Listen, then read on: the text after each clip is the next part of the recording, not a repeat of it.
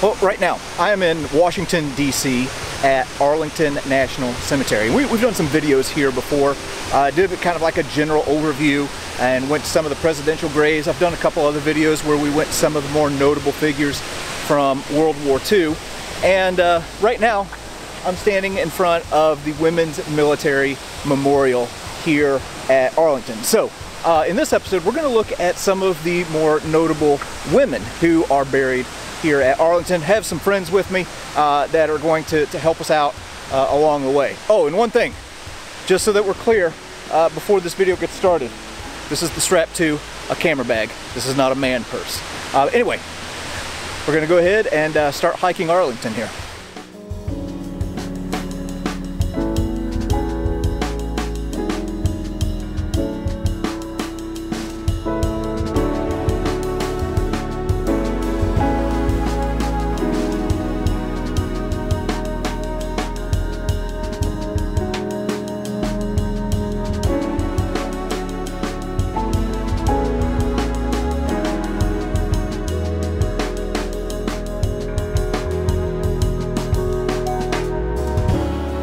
All right, so we're going to start off here in the Women's Military Memorial. It seems like a good place to start if we're doing a video about women here at Arlington. And with me today, I have Scott and Jen from the channel Walk with History. Jen's been here a lot more than I have, and basically I'm just borrowing her brain and making myself look smarter. So anyway, we're going to kind of make our way through this museum. And Naval Aviator, yes. What years? Naval Aviator, 1999 to 2006. Okay, 99 to 2006, did 3 deployments in Iraq? Yes. Also, Scott is a graduate of the Naval Academy. Yep. So I'm surrounded by people who are way cooler than me today.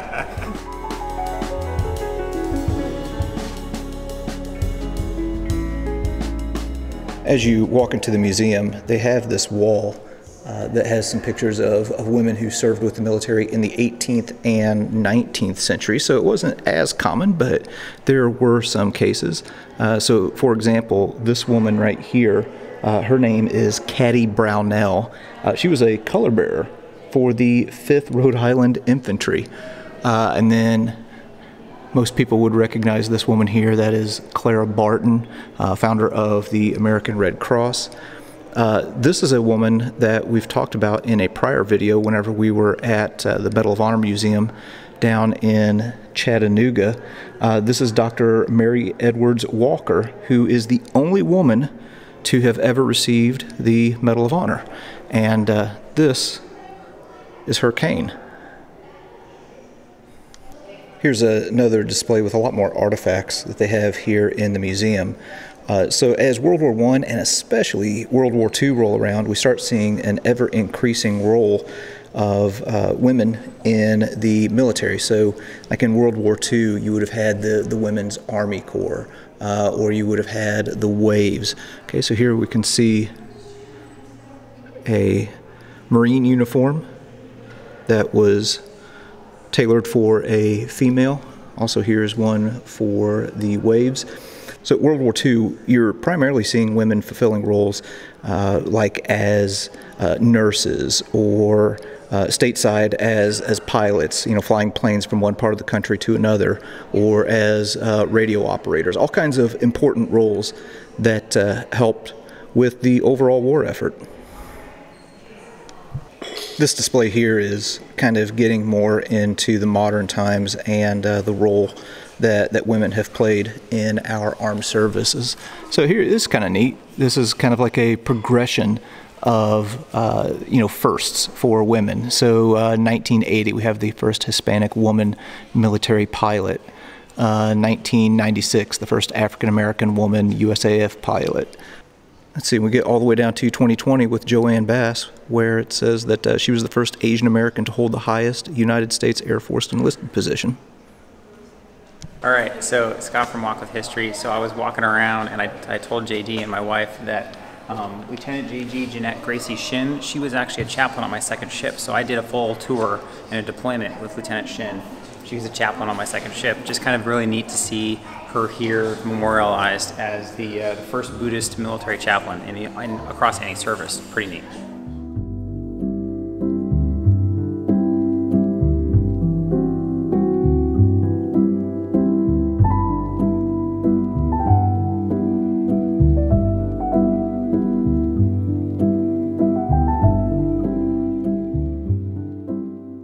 Okay, so we just got out of the Women's Military Memorial, and we're going to make our way up to the Arlington House, which has been closed every single time that I've been here.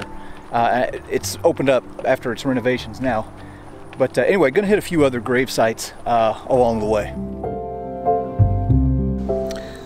We are standing at a spot that we've visited before here at Arlington. This is the grave of JFK, and if we're talking about notable women, well, next to him is his wife, Jackie. And this woman had a very tragic life. If you look over here, buried next to them is their infant son, Patrick. Patrick died about 15 weeks before JFK was assassinated. And then over here, you can see another grave of an infant of the Kennedys.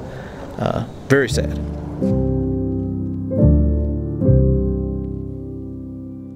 Here's another notable woman here at Arlington. This is the grave of Ruth Bader Ginsburg, who was a Supreme Court justice. Now, Ginsburg was a very polarizing figure. She was considered to be really one of the most liberal members of the Supreme Court. But something that I think is worth noting is that she was friends with somebody who is considered to be the most conservative on the Supreme Court, and that was Antonin Scalia. They traveled together, spent New Year's together. So in an age when, you know, we have so much division over politics, I think it's admirable that these two were friends. All right, and then as you can see right here behind this grave up on the hill, well, there is the Arlington House, which is where we're headed next. Okay, we are on our way up to the Arlington House, which is on the other side of this shrub. And on the way, we have the grave of a woman named Mary Randolph. Now, Mary Randolph was a direct descendant of Pocahontas, and she was related to Thomas Jefferson in some way. And she was also the cousin to Robert E. Lee's father-in-law. So there are some family connections here. But she had created a cookbook, which was supposed to be highly influential. But one thing that she's really notable for here at Arlington, she is the very first person to have been buried on this property. So here we are at Lee House, or Arlington House. And what is so amazing about this house is this is Robert E. Lee's home. This is his plantation. Now he inherits this house through his wife, who is a descendant of George Washington. And that's why you have such a great view and location here, because this is George Washington's land. His children, through adopted children, inherit this land, and Robert E. Lee's wife is a descendant. So they build their home here. But once the Civil War breaks out, Robert E. Lee is gone, and Mary Custis is left here on her own. The Union gives her a heads up and lets them know, we're coming for this home. So she packs up in 2 days and gets as much as she can out of this home. She leaves behind her enslaved woman, Selina, though. Selina Gray packs up all of George Washington's relics. And the things we have today, the tent in the American Revolution Museum and the tent at Yorktown, is because of Selina Gray. Now, afterwards, you have the Union soldiers who come here, and a lot of them who served with Robert E. Lee, who are very upset with Robert E. Lee, feel that he's a traitor. So they decide, when they need a place to bury the war dead, that it's Robert E. Lee's fault that those men are dead, and they're going to bury them here at Arlington. And they do one even better. They know Mary Custis' favorite spot on this plantation is her garden. So they bury the first men in her garden, so she can never come back and look at this in favor again. And that's how Arlington becomes Arlington National Cemetery.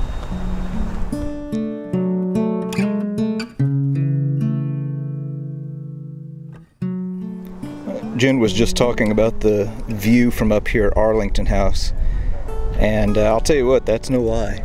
It is quite the scenic spot here. So you can see, well, just right across the Potomac, there's the present-day Lincoln Memorial, then you have the Washington Memorial, and then the Capitol there in the background, there across the Potomac River. Yeah, so I can see why they picked this as the spot to build this home.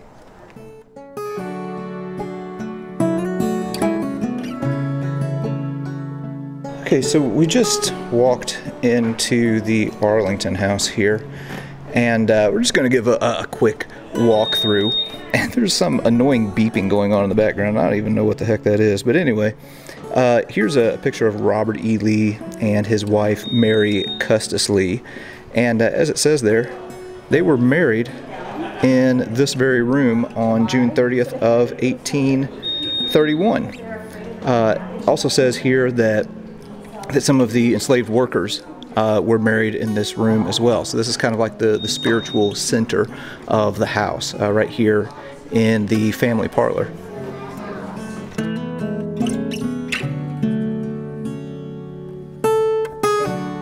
Here we're looking at the front parlor, and Jen mentioned how whenever Union troops were moving in towards the Lee House, they evacuated and brought a lot of family heirlooms and stuff that belonged to Washington with them, which included the bed that Washington died in.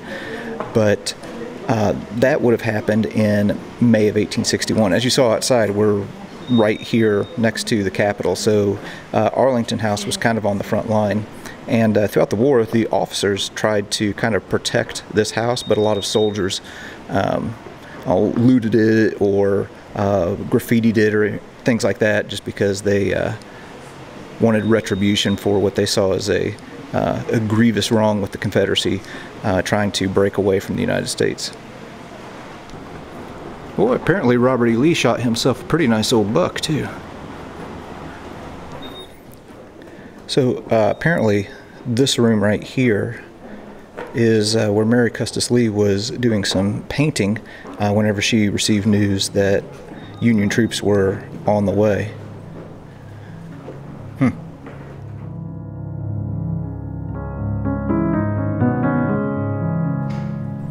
All right, we've moved into the last room here in the Arlington house before we go back outside. This is Robert E. Lee's plantation office. Now, when the Civil War broke out, President Lincoln initially offered command of the U.S. Army to Robert E. Lee. And it's thought that in the early morning hours of April 20th of 1861, in this room, Robert E. Lee wrote out his resignation to the U.S. Army. He was not only changing the course of his own life, but also the course of American history right here in this room.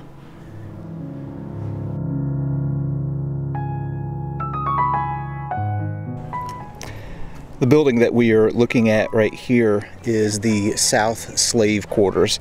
And earlier Jen was talking about this woman right here, Selina Gray. She was born into slavery in December of 1823 and learned to read and write and was a personal maid for Mary Custis Lee. And she was married to this man right here, Thornton Gray. Thornton and Selina got married in the exact same room that Robert E. Lee and Mary were wed in that we showed just a moment ago. But yeah. Can't talk about Arlington without talking about all of the people who lived here, including Selina Gray. After the war, their family ended up settling on a few acres in Alexandria. I've just moved inside of the South Slave Quarters here. And before we start painting too rosy of a picture about the life of the enslaved here at Arlington, think about where we just were inside of Arlington House. And then look at the size of this room. This is where Selina and Thornton Gray had their home, and also where they raised 2 boys and 6 girls in this room. So the kids would sleep upstairs in the loft, where if we were to go up there, there's not even enough room to stand up. Oh, and in addition, we also have a cat.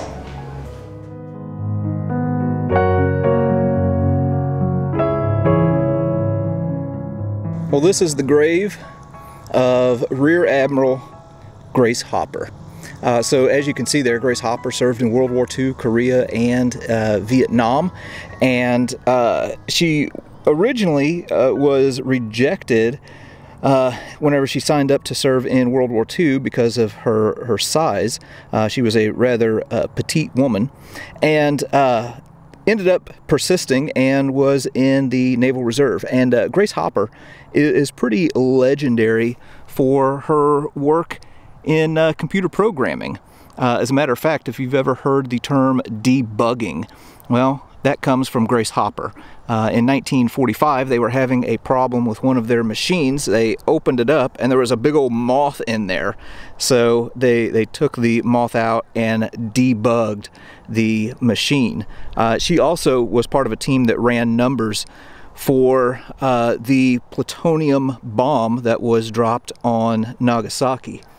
Now, something that Scott pointed out to me, so Grace Hopper was a rear admiral, and over here, this individual, Joseph McGoldrick, was also a rear admiral, but notice the spelling is different. Here is R-A-D-M, and here, also a rear admiral, R-D-M-L. Well, Grace Hopper was a 1-star rear admiral, and this individual was a 2-star, hence the difference. But yeah, it's another one of the famous women here at Arlington.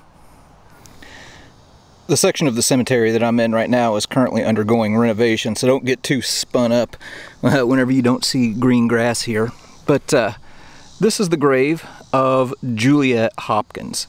Now, Juliet Hopkins kind of became well known in the Confederacy. In November of 1861, her husband, whose name was Judge Hopkins, was appointed to oversee all of the Alabama hospitals. The couple ended up liquidating most of their real estate holdings so that they could contribute money to the medical needs of the Confederacy. Anyway, throughout the war, she converted some tobacco factories into hospitals and really got involved in the medical care of Confederate soldiers who had been wounded. This extended all the way out to the battlefield. She actually sustained 2 hip wounds at the Battle of Seven Pines in 1862 while tending to the wounded right in the middle of this conflict zone. And it was during this time period that she was given the nickname the Florence Nightingale of the South. And she's buried right here at Arlington. Anita McGee. Now, the story of Anita McGee is really fascinating to me. She received her medical degree from Columbian College, went on to Johns Hopkins University for further education, and had a private practice right here in Washington, D.C., one of the few female doctors who was practicing at the time. She was the founder and director for the Daughters of the American Revolution Hospital Corps, and she trained volunteer nurses for Army and Navy service whenever the Spanish-American War broke out in 1898.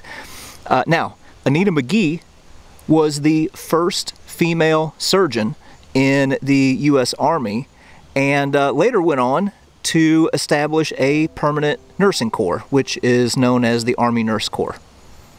Pretty amazing woman.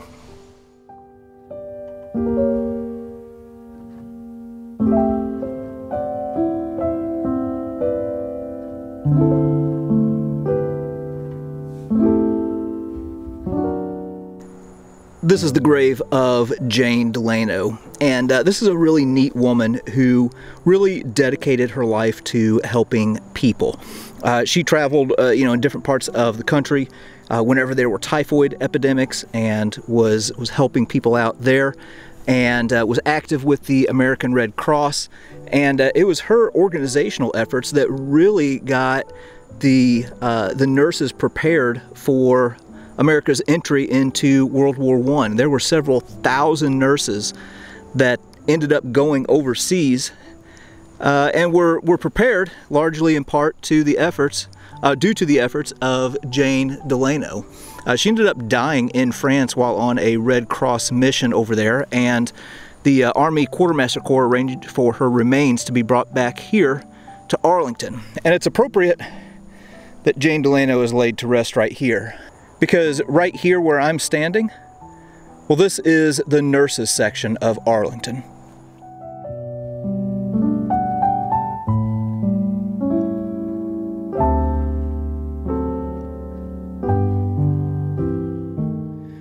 I've been to Arlington several times now, and I'm a little bit embarrassed and ashamed to admit that until today, I didn't know that there was a nurses section here.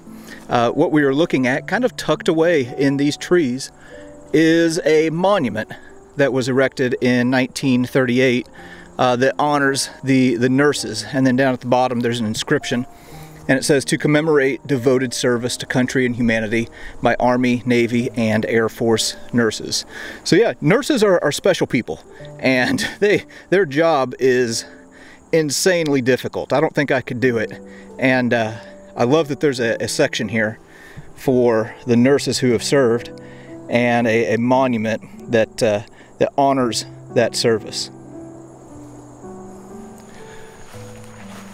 Well, those were just a few of the notable graves of the women here at Arlington National Cemetery.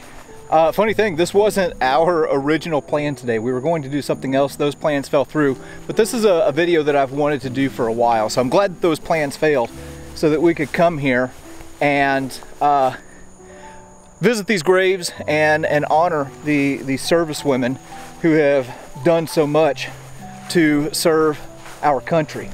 But anyway, you've seen Scott and Jen from Walk with History here on this episode. Their channel is really, really good. One of my favorites. I'm going to put a link to it in the description, and they've been walking these grounds and filming as well. So I'll also put a link to the video that they have from right here at Arlington National Cemetery. If you ever get a chance, come to this place.